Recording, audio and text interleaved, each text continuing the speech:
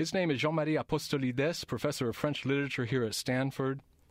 Many of you out there will remember him from a show we did a few years back on Albert Camus, which remains one of my all-time favorite shows. Jean-Marie has devoted some significant time to Ted Kaczynski. In 1996, he published a French translation of Kaczynski's manifesto, Industrial Society and Its Future, with a 60-page introduction. Later on, in July 1996, after Kaczynski had been arrested, he published a book about him called L'affaire Una Bombère. Is that how you would say it in French, Jean-Marie? Yes. L'affaire Una Bombère.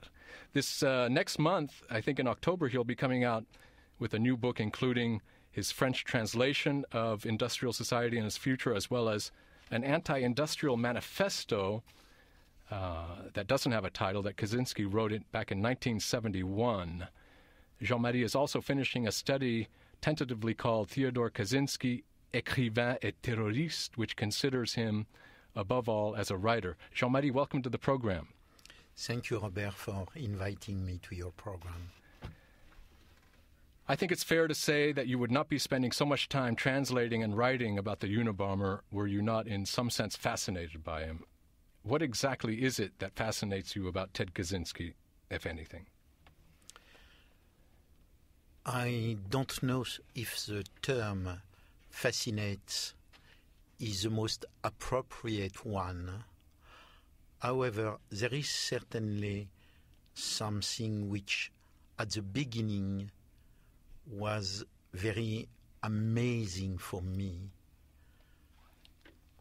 In our academic profession, one of the most aspects of our work is to publish. Each of us has encountered difficulties to publish, but nobody, as far as I know, has ever killed in order to have his or her book published. And I think at the beginning it was the fact that Kaczynski would kill in order to have his book published, and that it was written in his manifesto that he had purposely killed people in order to have his ideas known by many people, which probably, quote-unquote, fascinated me.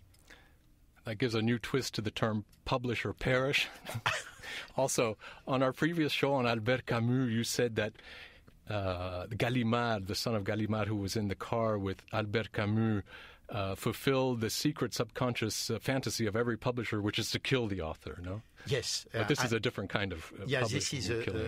Yes, but beyond your joke, which I like a lot, it means that there is probably somewhere a link between writing and death and the problem of death. I don't know what it is exactly, but I suspect there is a link between the two. I remember when the Industrial Society and Its Future was first published in the New York Times and Washington Post in 96, I believe it was. Yes. You and I were both... 95. 95, right. He was arrested in 96 a few months later. But you were quite fast... We were both very taken with the content of this manifesto and its strident critique of technology. And, of course, while it probably never would have met the kind of academic standards for publication because of the stylistic idiosyncrasies, he was expressing ideas about our technological society that seemed to have a freshness insofar as they were completely direct, they were not qualified, and they seemed to go to the heart of a certain malaise in our civilization. And you certainly had found some resonance in that manifesto with some of your own sociological critiques of our technological civilization. Is that correct? Yes. I have been always interested in extremist and avant-garde ideas, which does not mean that I share these ideas, but I admit that I find interest in extremist ideas, such as, for example, the ideas expressed by the situationists during the 60s and the 70s, when Ted Kaczynski's manifesto appeared in the Washington Post, it had many connections with the way of writing that the Situationist had used for years and years. And it has no direct link between the two, because I doubt that Kaczynski has ever heard of the Situationist movement. But the reciproc is not true, because now the pro-situationist people have a lot of knowledge of Kaczynski's work, and they've retranslated his manifesto. Well, to make a long story short, the connection between these two extremist groups, I found it very interesting, except that the Situationists, even if they proclaim themselves to be revolutionary, stayed within the dominant society, whereas Kaczynski put himself outside the dominant society, and in a certain way was more faithful to his own ideas, and kept them or maintained them at a level of consistency which is almost unbelievable in our society. Would you agree that had Kaczynski not revealed himself to have been someone who was embodied, incarnated in his own existential choices of living in the wilderness in a little shack, and who had not adopted a lifestyle consistent with its ideas, that these ideas would not have nearly the same sort of suasion that they have as a result of his choice for in favor of living this kind of quasi-wild life. In other words, many theorists have had ideas similar and more sophisticated than Kaczynski's, but perhaps don't have the same sort of immediate claim to authenticity because they are not lived out. That if a university professor, for example, will have a very hard time getting similar ideas as Kaczynski read and disseminated because of the existential choice. Huh? I totally agree with you. If we can take an example, for example, Jacques Ellul, whose work had an enormous influence on Ted Kaczynski, remained within our society. So he wrote several books against technocracy and technology in our society, but his book never had the same impact that Kaczynski's book Industrial Society and Its Future. And that is definitely due to the fact that Kaczynski lived in a wild environment for so many years, and basically what he has done, he has created a link between his writing and his social practice. Right. Whether we like it or not, it is a fact that we have to discuss probably. Yes, certainly. And I would imagine that the writings, we can talk about this later, about the writings that he might deliver in prison will be of less interest just because of the fact that he is not any longer in this wild environment as an outlaw. He doesn't speak with the authority of an outlaw, if I can use an oxymoron.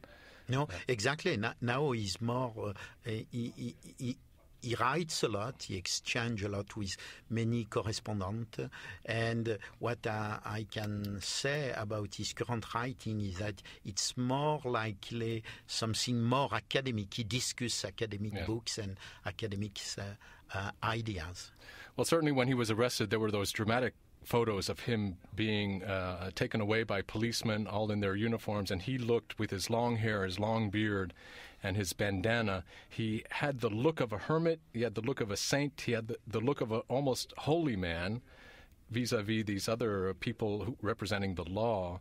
And there was a certain charisma in the persona that I think lent a shade of authority to that manifesto that we read.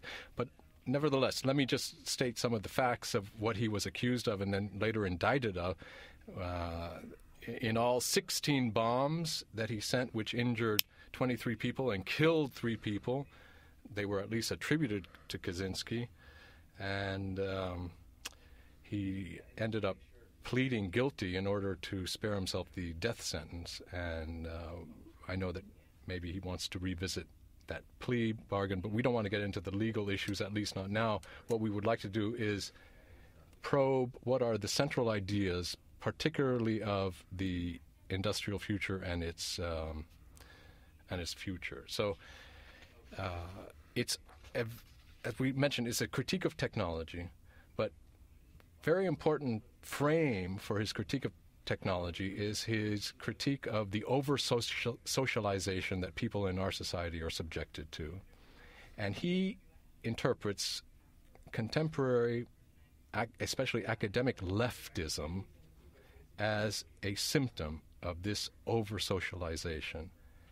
What does he mean by that? Probably the intellectual background of Kaczynski's ideas is a conception of human beings going back to 18th and 19th century European thinking. For him, the ideal is the individual who is in control of his or her own fate and who is capable of surviving in a state of nature which is hostile to human beings. And he has been himself living like that for more than 18 years.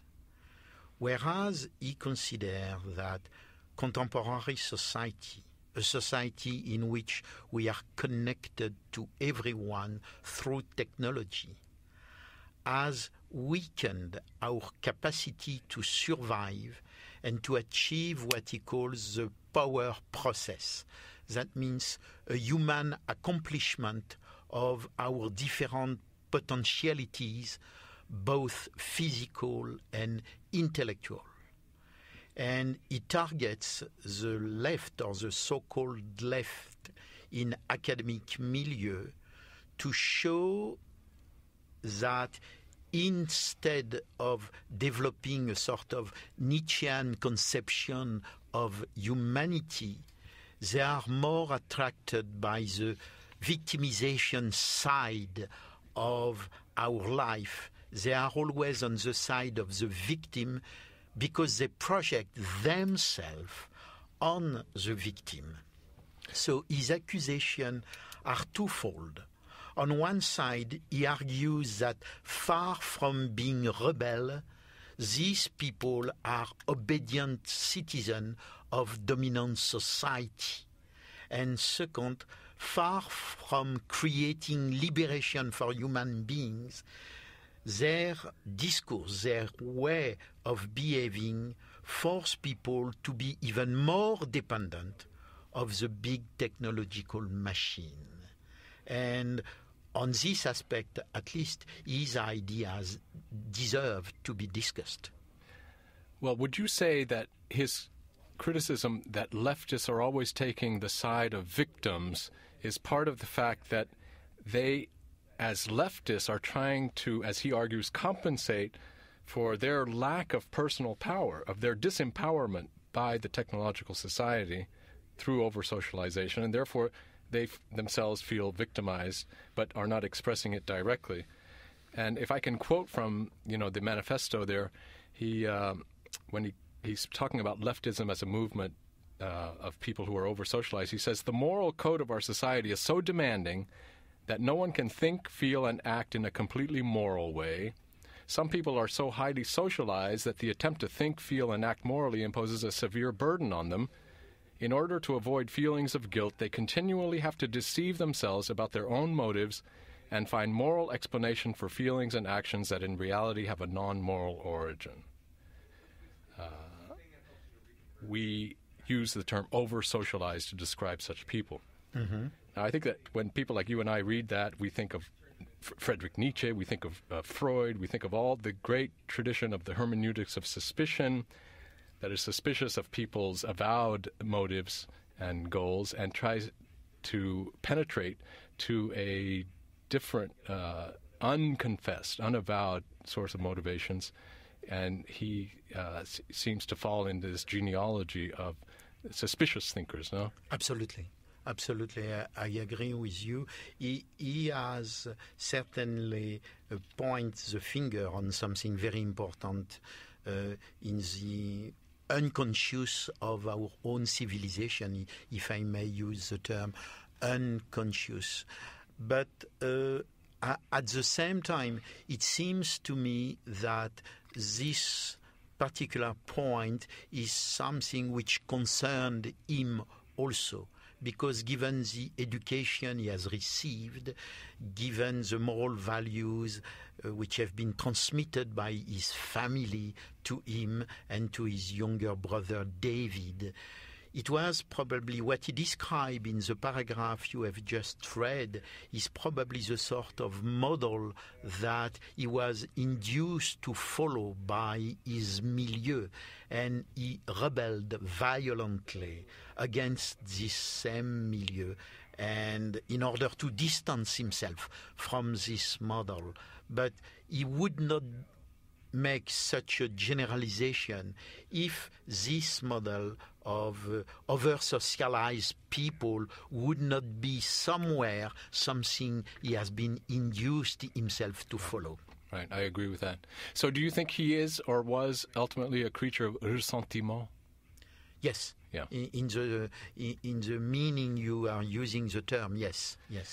So let me ask you this question about his victims, because one thing I've never understood about Kaczynski's motivation is the choice and selection of his victims. When you look at who he sent bombs to, it doesn't seem to me like he targeted the great villains of our society and the people that some of us might actually secretly cheer if they were to get a hand blown off, because they're not the les salauds. They're people like a campus police officer, a graduate student at Northwestern University, some passengers on an American Airlines.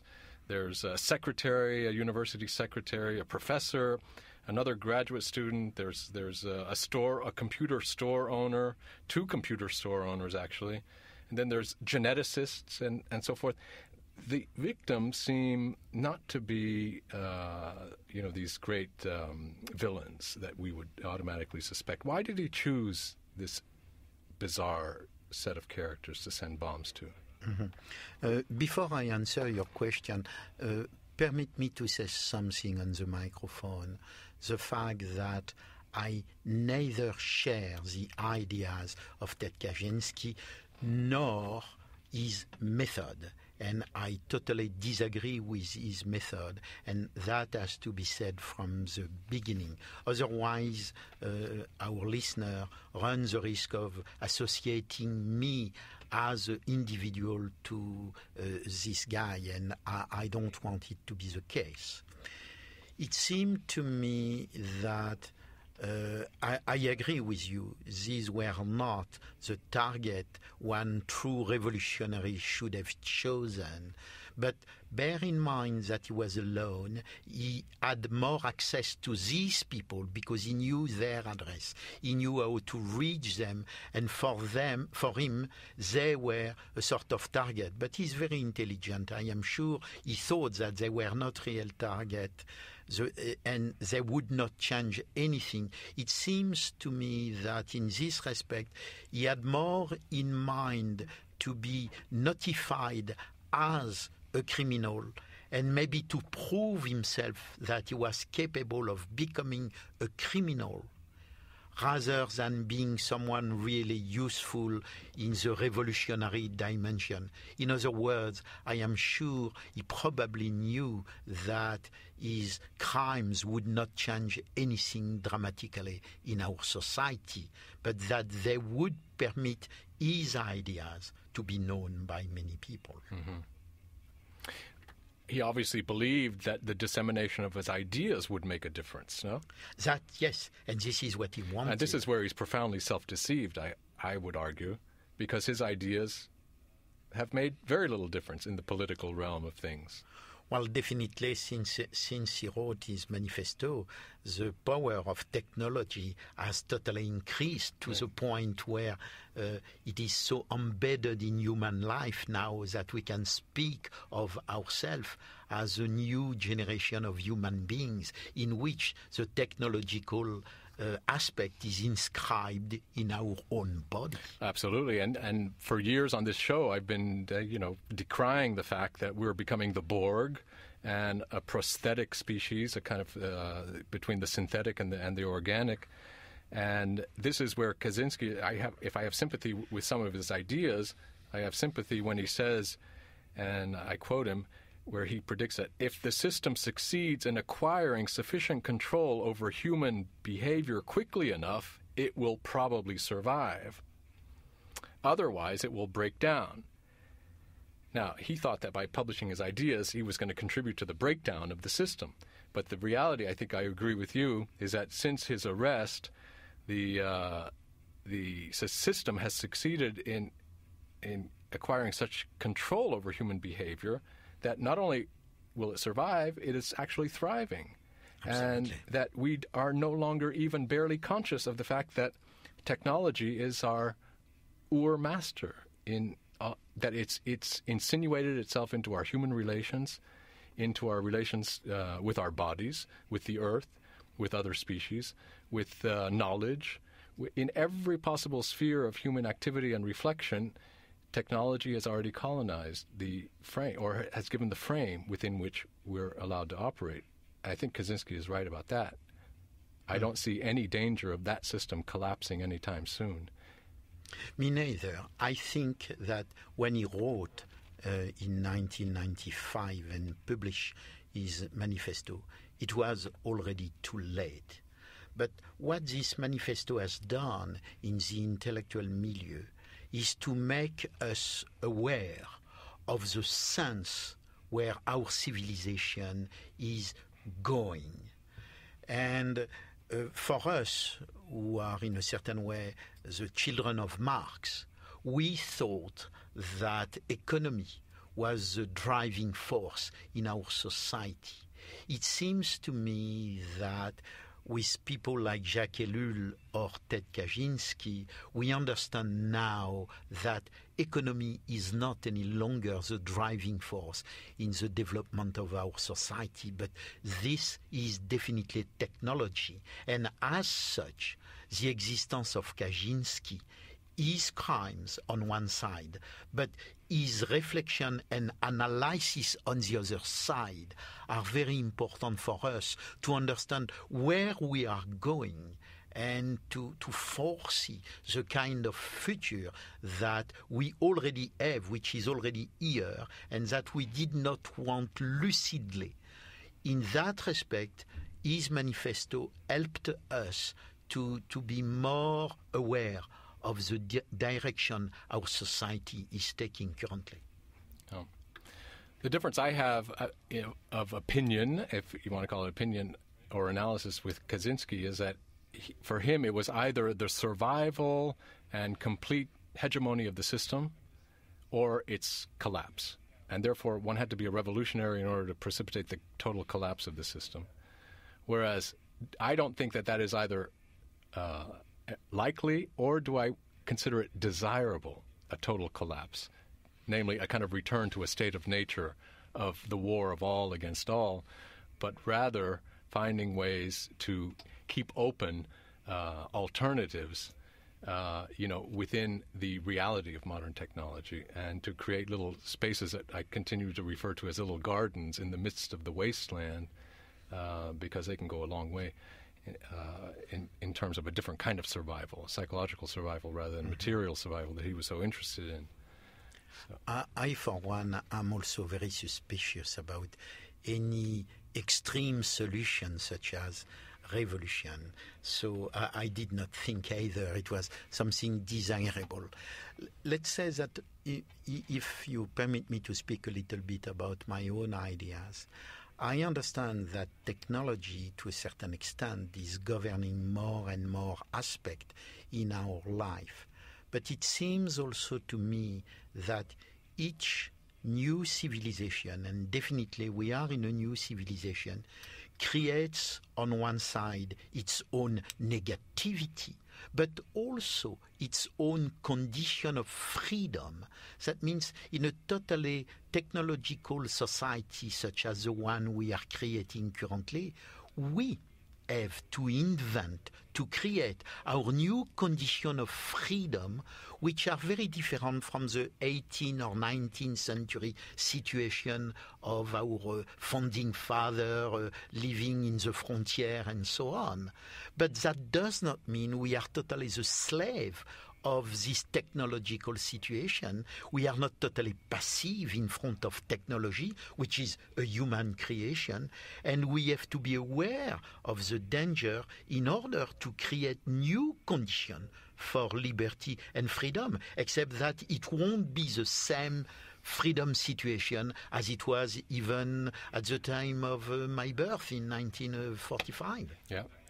Well, that's where I think that your ideas are much more interesting than Kaczynski's on this issue, because for Kaczynski, it was dichotomously black or white. It was either total enslavement in the system, or it was this wilderness child outside of society, living in a shack and learning material survival skills in a complete wilderness, trying to invent the new spheres of freedom within the context of a given historical reality is a much more difficult challenge than to try to bring about impossible and feckless revolutions that can only happen in someone's mind and not actually translate into reality. So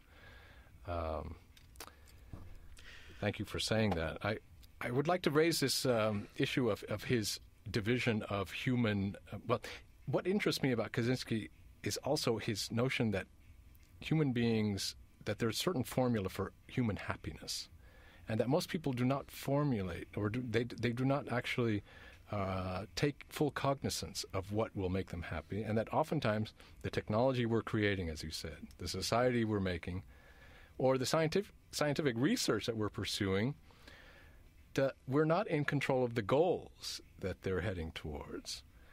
And so, for example, he divides human drives into three groups. You remember that, where he says that there are those drives that can be satisfied with minimal effort. I'm hungry, I go to the supermarket, I buy, my food, minimal effort to satisfy that drive. Then there are those that can be satisfied, but only at the cost of serious effort, becoming a professor, getting your PhD, whatever kind of truly earned achievement. And then there are those drives that cannot be adequately satisfied no matter how much effort one makes. And he says that the power process, what gives people a sense of freedom and empowerment, is the process of satisfying the drives of the second group. And I believe he's correct in that. But then he goes on to claim that in our modern industrial society, natural human drives tend to be pushed into the first and third groups, and the second group tends to consist increasingly of artificially created drives. And he says that among those are surrogate activities directed towards an artificial goal that people set up for themselves merely in order to have some goal to work towards. And I believe that this is a very intelligent analysis of what maybe Jean-Paul Sartre would call, the mauvaise foi, of, projecting goals which are not coming from myself, which even if I were to attain would not bring me happiness, but they just keep the illusion that I have purpose in my life, whereas my life might not have any purpose whatsoever. It's just a veneer of purpose. But it is his own vision, because, for example, he defined as surrogate activities the desire for knowledge. It is probably his case. This is an academic. He got a PhD in mathematics, as we know. He has been an assistant professor in one of the best American university, Berkeley, and he did not like this sort of life. He did not want to have this sort of academic life. But I, for one, do not consider that our drive for understanding the universe in which we live today is a surrogate activity. For me, it is linked to our body. We need to understand the sort of universe in which we are. Our ancestors tried to understand our universe, starting with the Earth, our relationship to the Sun. Today, with technology, we have a totally different view of what the universe is. In my view, it is not a surrogate activity. It is a strong, inscribed in human body desire, drive to understand the life we have. So, in a certain way, Kaczynski, who is not always aware of the impact of his own education on his ideas, project onto everybody his own personal view, so that everything which appears to him to be a surrogate activity, we are not forced to share this perspective, and I don't. I agree with you that a lot of activities in the realm of knowledge are not surrogate activities in the way he understands them. For example, our desire to know the origins of the cosmos, or our desire to know ourselves through probing.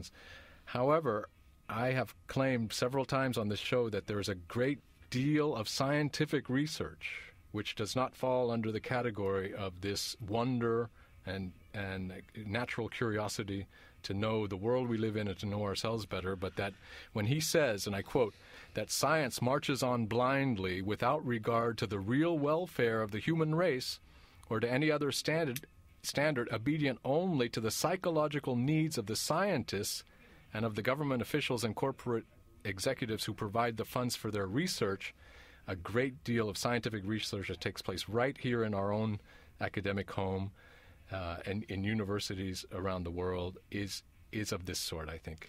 I agree with you, but it's very difficult within the academic environment to seem to criticize most of our colleagues and to place ourselves outside the circle. So this is why I am hesitating publicly to agree with you, but basically you know that I share your opinions. Well, you know, it reminds me of what Hegel said in the Phenomenology of Spirit, which is that one of the deepest drives or motivations of human behavior and human achievement is a desire for recognition. Mm-hmm. And he said that men of knowledge, philosophers, scientists above all, that they are not motivated by a disinterested search for knowledge. They are motivated primarily for the desire for recognition.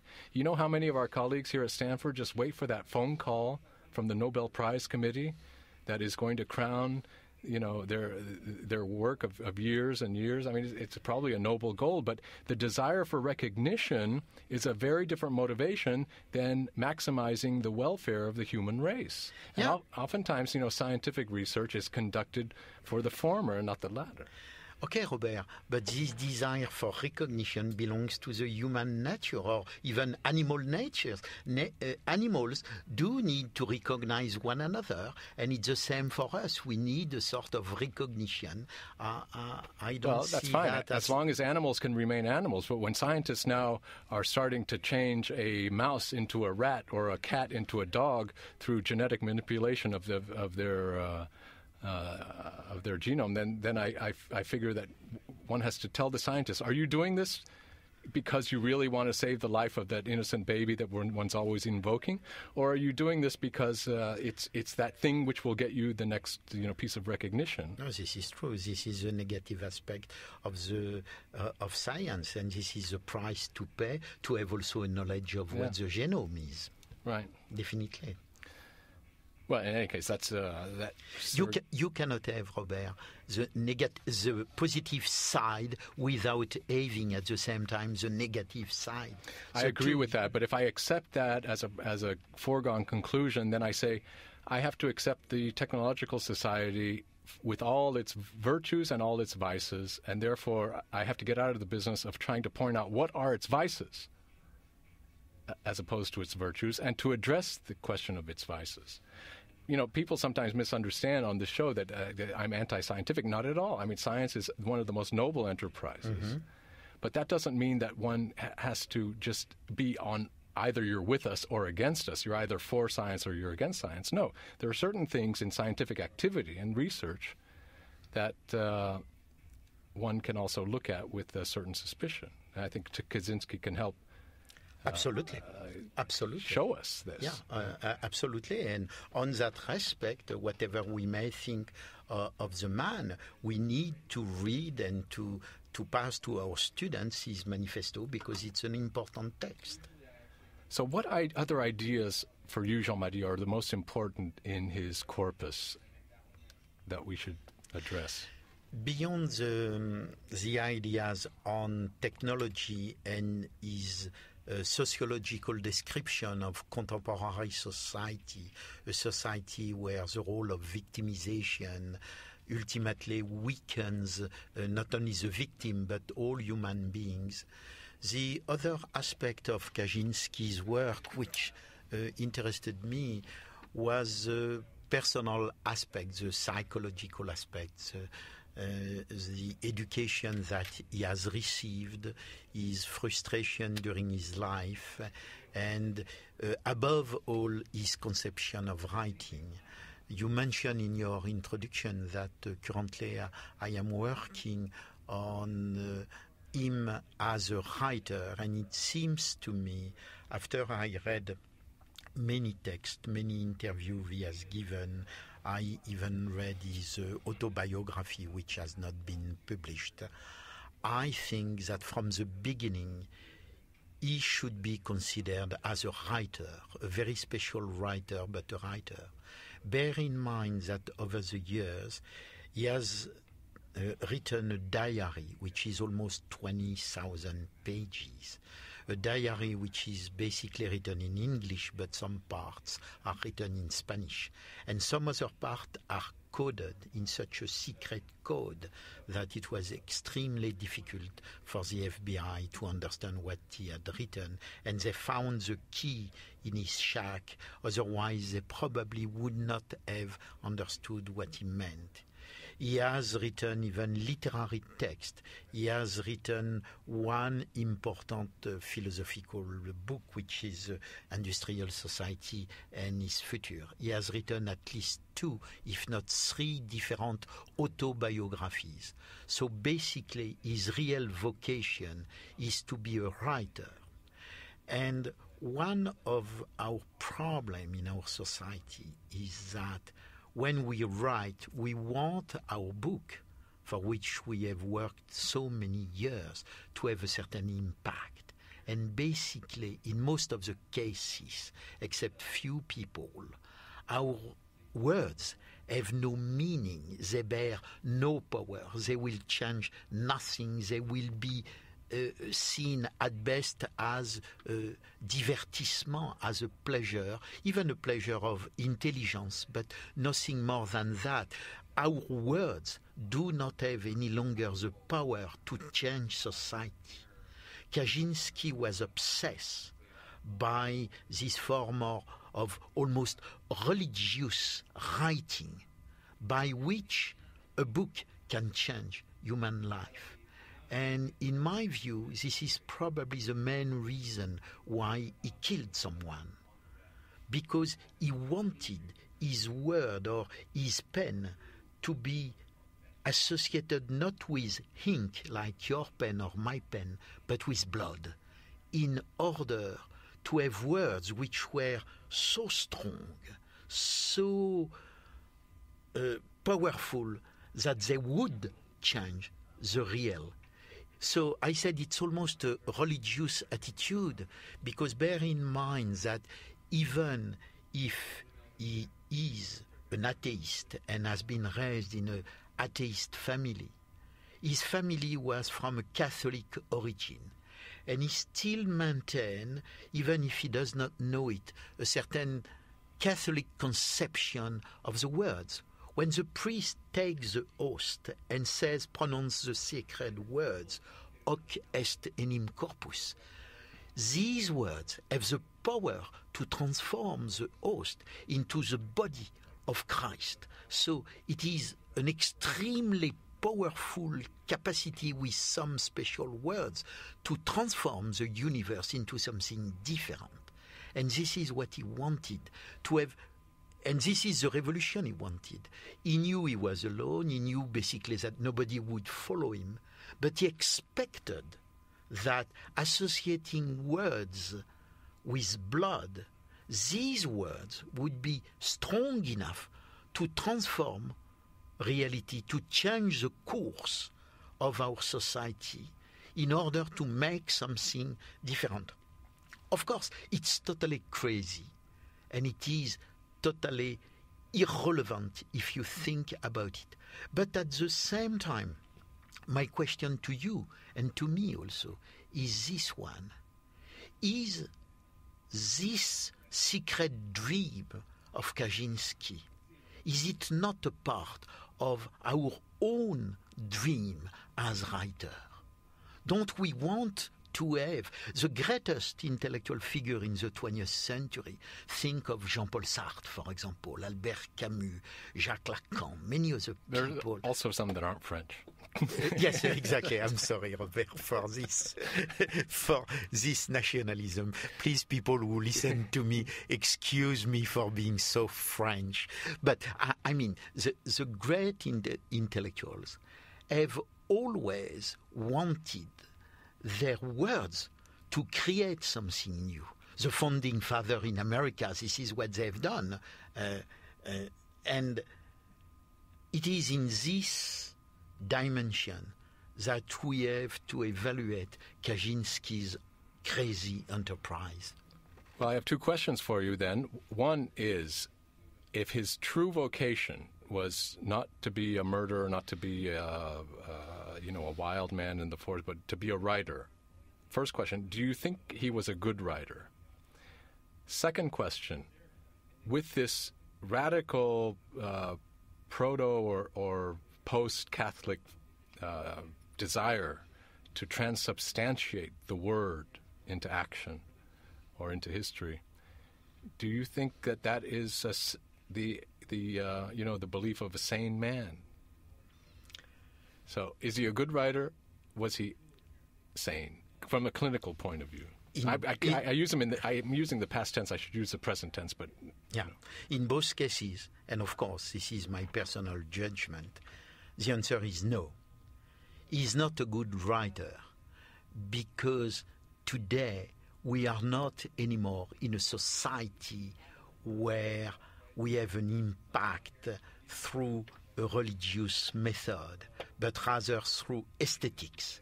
And as far as aesthetics is concerned, no, he does not write very well. His writing is very often schematical, and by no means he could be compared to Mark Twain, for example, who is a master of the American language.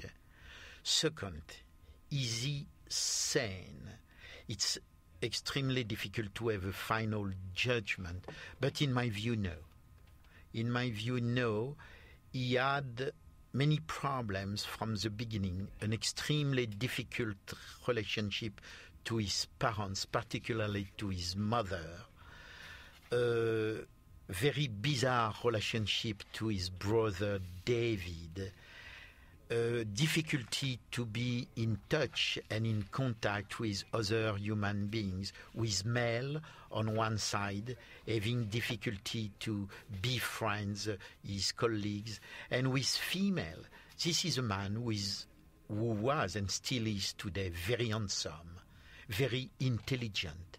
He has been unable to find a girlfriend for himself when he had everything he could: a good job at Berkeley, a very handsome and attractive body, and a guy who was well-read and very intelligent. And yet he was alone. One of his great failure, and he knows it, is the fact that he has been incapable of sharing his life with a sweet girlfriend, having a family and having babies, which was one of his dreams. So all that refers to an extremely complex, difficult psychological relationship with other people. It's very difficult to draw a line between someone who is sane and totally insane, but I would lean in the case of Theodor Kaczynski on the side of the insane, if not insane. And in my view, if he had been more sane, he probably would not have killed, and he would have spent his time improving his writing. And hanging out with girls.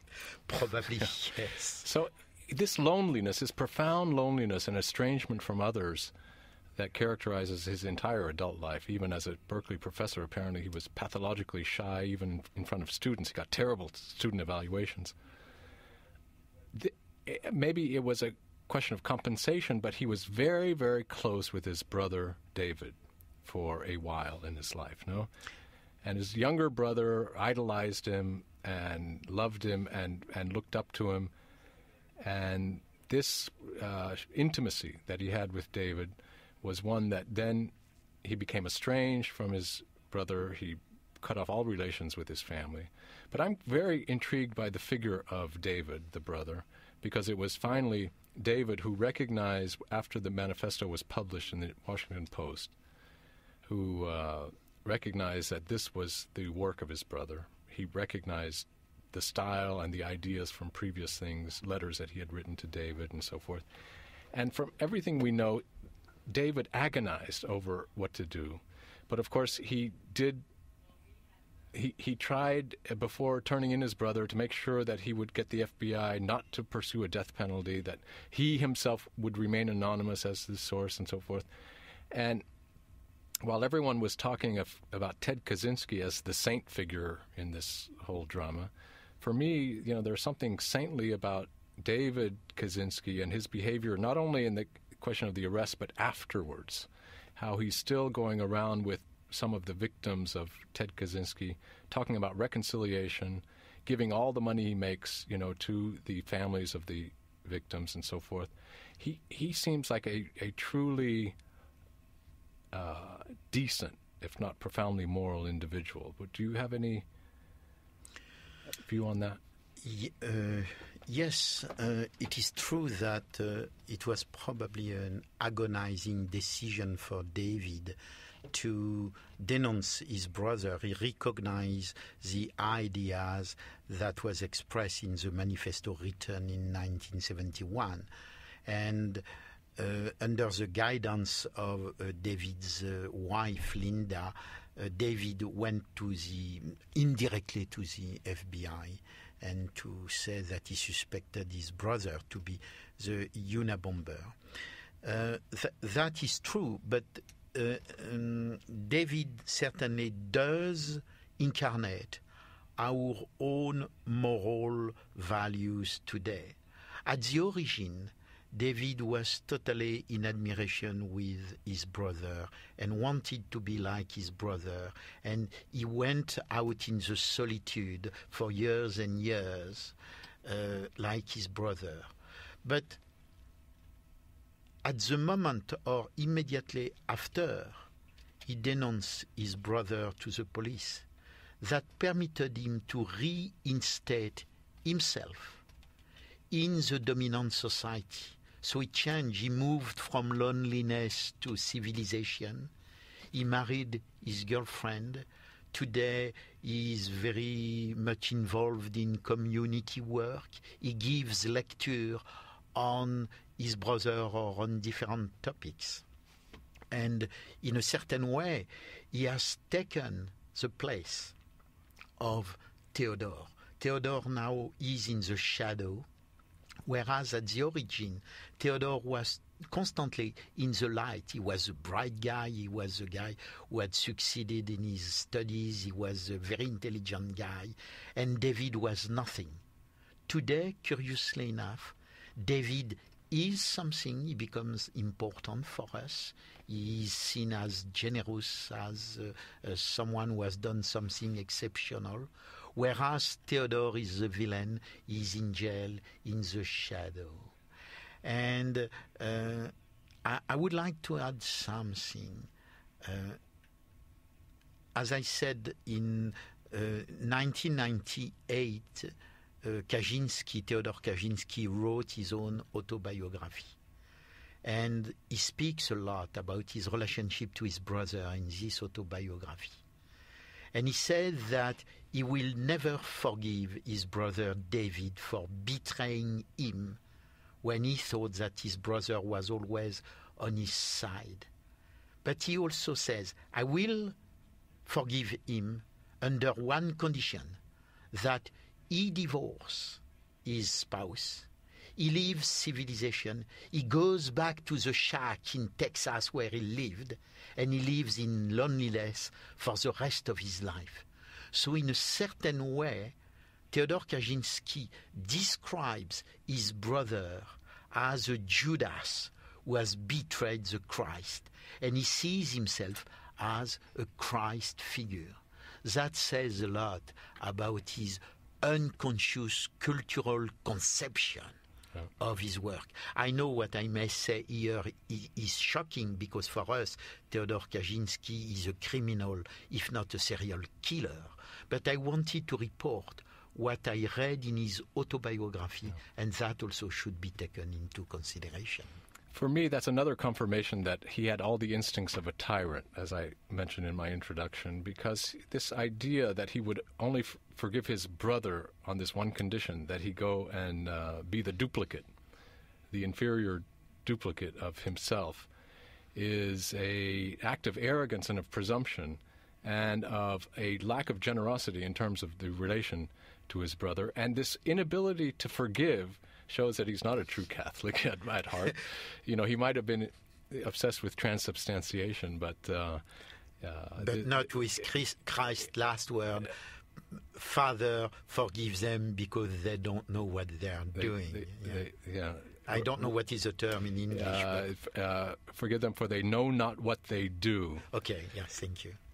And, of course, David asked for forgiveness for his brother Ted, not only legally, but probably also, you know, morally and from the public, because the spirit of forgiveness, he knew that his brother was probably not responsible for his actions and that he should be spared the death penalty and so forth. I mean, talking about forgiveness, it's on the side, I think, of David, not on Ted. One last question before we close the program, Jean-Marie. We've been speaking here, by the way, with Professor Jean-Marie Apostolidès on KZSU Stanford about Ted Kaczynski, the so-called Unabomber. All the work you've done, most of the work you've done on the Unabomber has been in French and translating him into French. There seems to be a huge interest in this figure in France. Why is that? Four different French translations appeared in France. It seems to me that he has been a role model for the extreme left. He is, in a certain way, a role model for this revolutionary left who has no more figure and ideal to present. Although Ted Kaczynski is much closer to the anarchist of the end of 19th century in Chicago or in Paris, yet the post-68 revolutionary movement in France, which is at the same time so important and so weak because it has no realistic program, found in Kaczynski its role model, and this is why very likely he's someone extremely popular in France. Well, that's good. I'm sure your new book that's going to come out shortly will do very well in France. Thanks for coming on again, Jean-Marie. It's been a pleasure as usual. And there are plenty of other topics that we're going to get you back on to discuss. Thank you, Robert, for having me once more. And thank you all for listening to Entitled Opinions. We'll be with you shortly.